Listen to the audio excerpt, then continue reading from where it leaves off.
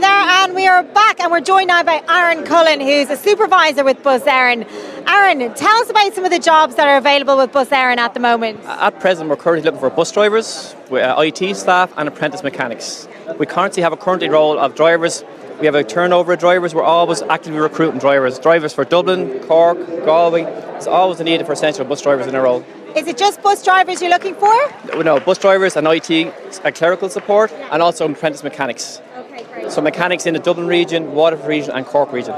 And why are Bus Eireann looking for people now? I mean, are your drivers retiring, or what's going on? It's kind of a bit of everything. Drivers retiring, drivers just like coming to the end of, they want to try something else. Like recently, we've had people come from office jobs, from IT, into driving, just for a complete change. And it's good to see them coming in, because I don't think people realise what driving is.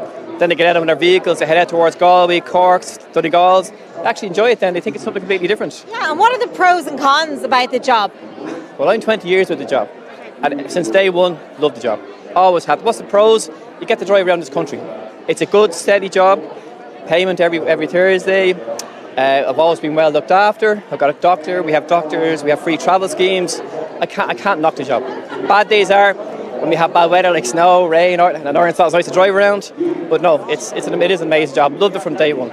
Okay, brilliant. And we mainly have male bus drivers. Are we looking for any female bus drivers? Yes, always. For some reason, I think a lot of females think maybe that driving isn't for them.